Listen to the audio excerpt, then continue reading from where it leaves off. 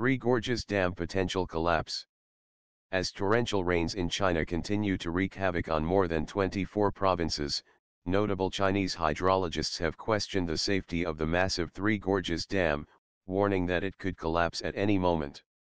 The non-stop downpours have also raised the Chinese public's concerns over the potential bursting of the world's biggest hydropower project. Despite government assurances that the dam is structurally sound, many hydrologists have an opposing view and claim that the facility is not as stable as many have been led to believe.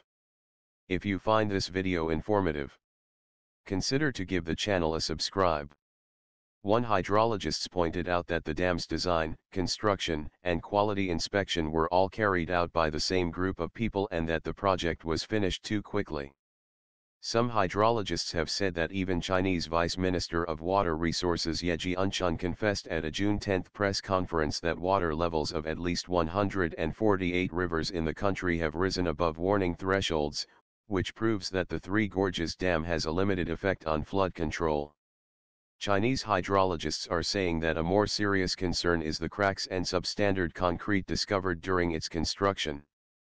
He said a failure of the dam would have catastrophic consequences for individuals residing in the lower reaches of the Yangtze River and that they should prepare for evacuation as soon as possible. According to Chinese state-owned CNTV, water inside the Three Gorges Dam continues to accumulate and has risen 2 meters above its flood prevention level.